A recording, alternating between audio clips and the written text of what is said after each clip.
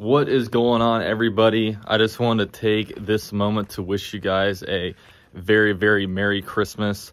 I really don't express my gratitude to you guys enough, but you know, you guys definitely changed my life for the better. I really don't know what I would do without you guys and the community that we kind of built here on YouTube. It's been great.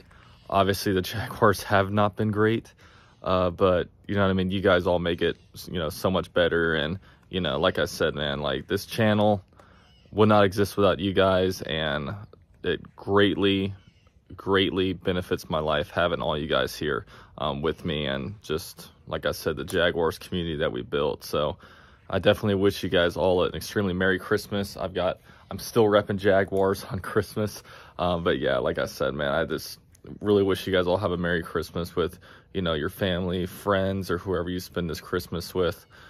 So yeah, now we get into, I guess, a not so Merry Christmas part. The Jaguars have a game tomorrow.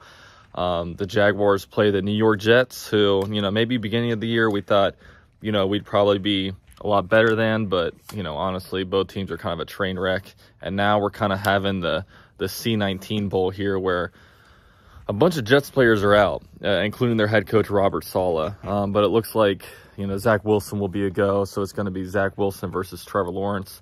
You know, I was sitting here imagining, like, could you imagine if this game took place this time last year? Oh my gosh, it'd be, you know, both teams vying for that #1 pick. Honestly, the Jets probably would have definitely won, because Jaguars actually knew how to tank by, you know, sitting James Robinson, playing Mike Glennon, and a bunch and stuff like that. But, you know, that is what it is. But I don't know, when it comes to the Jaguars, like, all I care about at this point is just improvement from the offense. I mean, Trevor Lawrence has thrown like 1 touchdown pass in the last, like, however many games. The offense hasn't been good from any part of the offense, whether it's offensive line play, running back, quarterback play, wide receiver play.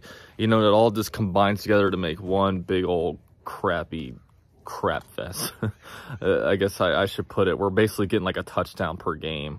So, I mean, come on, man. Like, I don't even care how the defense plays. Like, I just want to see improvement from the offense, man. It's just, you know, I want to see us put up some kind of points, and whether the Jaguars win or not, I'll cheer for them to win. But hey, it's a win-win, because look, if we win, then it's fun because we beat the Jets. If we lose, you know, then we're basically a lock for the top 2 of the draft. And you know, we gotta, when it comes to this weekend, man, I mean, the Jaguars can win, can go 1-2 down the stretch and still get the #1 pick, as long as the Lions win another game. So really, I mean, what you guys should be paying attention to is a Jags game and a Lions game, because that's going to, like, you know, pretty much greatly impact draft position.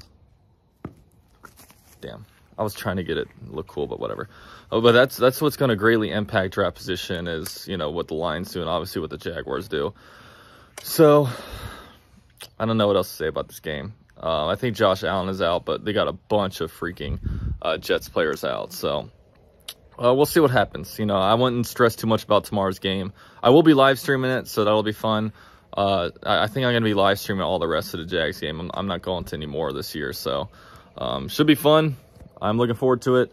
We'll see what the Jaguars do, and like I said, man, let's just see improvement out of Trevor Lawrence. But, you know, we got a lot of exciting things coming up. New coach, just a bunch of, you know, new stuff, and obviously this is the #1 channel to follow, so, you know, when it comes to Jaguars news and updates. So yeah, appreciate you guys watching. I hope you guys all have an extremely Merry Christmas.